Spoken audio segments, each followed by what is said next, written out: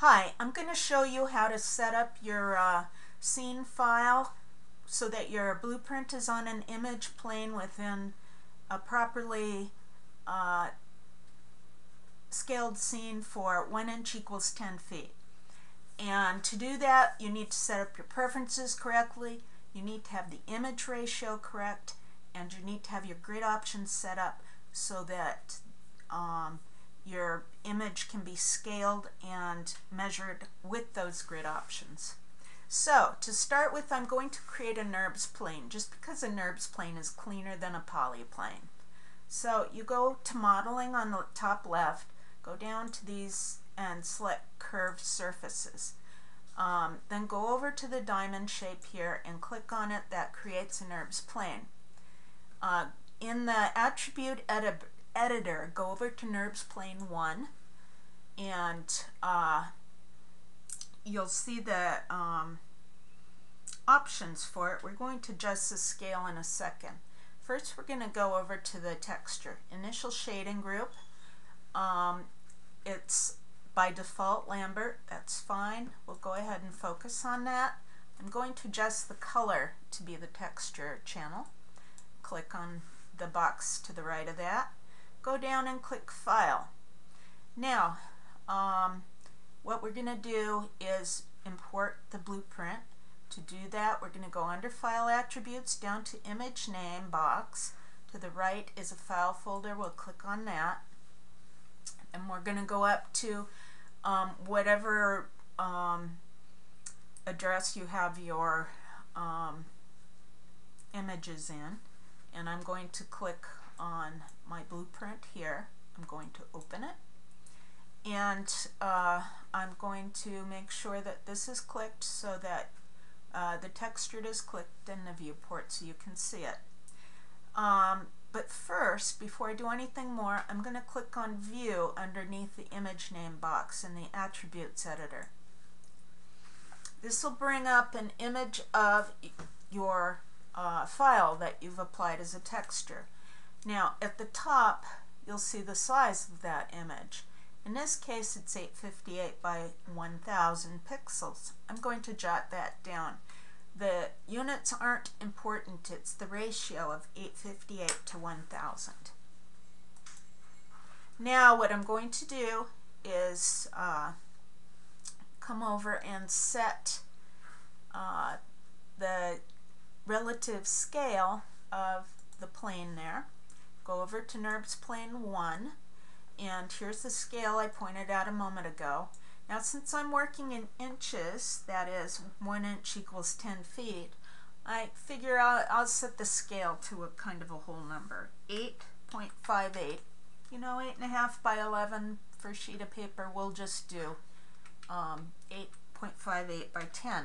Now, those are the numbers we just jotted down, and if you look at it, it's now on a plane in the correct aspect ratio.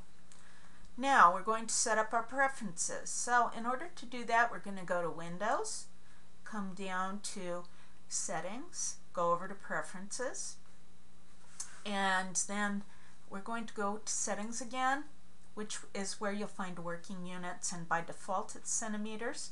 But since we're working at 1 inch equals 10 feet, we're going to go down to inches and set that. Save. And our preferences are now set up, and you'll see that the grid suddenly got larger. That's because now we're kind of in the same relative space. And next thing we're going to do is set up our grid options. We go down into the viewport and right click on the grid in the menu.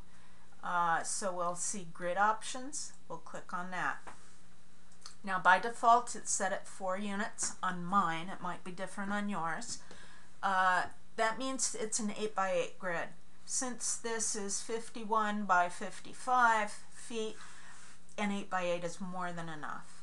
And by default it's 1 grid line every 1 unit, which is every 1 inch, and subdivisions is 1, so we don't see any more subdivisions in that.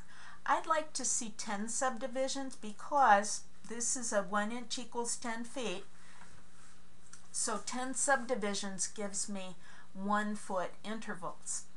And let me apply this so you can see it. And it's kind of dark, so I'm going to give my grid lines and numbers a color, and I kind of like, oh, hey, let's do pink. I'll apply that. And you can see now that you can see it. Now I want to show my grid numbers, so I'm going to show it on axes and apply that. See, you don't have to have them, but you can. Now what I'm going to do is scale the image. And to do that, I'd kind of like to be in the top image plane, so I'm going to go over to bookmarks, predefine bookmarks, and go to top. And then I'm going to have that fill the whole thing. Now, you can see that it's not quite big enough, because if I go over 5 units, it's clearly not big enough. So what I'm going to do is move it. And I'll come up with a centered pivot point. I don't want it to be centered. I want to work from one edge. So I'm going to take this, hit D, left mouse click, and drag this over to the edge, and it should snap to the corner if you're close enough. Now I can scale it. I'll go down to the scale, and actually first I want to move it over to an edge, like a maybe there, and then I can use that for measuring. I'll go 1, 2, 3, 4, and I need to come out all the way to 5 here, so that's pretty big.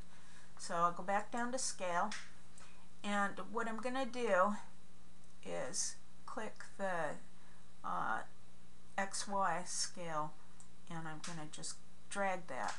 And that doesn't affect our ratio. It will if we go over to the attributes editor, but it doesn't here. So, which is kind of why I'm just using that. I want it to be at 51.2, so I'll count over again. So 5 is over a little more. And I need it at 51, so that's 5. And go up about 1 foot. It might help if I didn't have Snapped Grid turned on, so think about doing that. Okay, so I'm still at 5. A little more. Okay, it's about 51 there. 2 is very close. So now I'm going to go back to move, and I'm going to make sure that the top is right at the corner there, and I'm going to check my other dimension, which is down here, and should be at 55. So just get that there, and we're going to count down 1, 2, 3, 4, 5, and I'm going to zoom in on that grid point there. 1, 2, 3, 4, 5, and a half, which is exactly where we want it to be. So now the image is scaled, and the grid units are set up, as well as the preferences.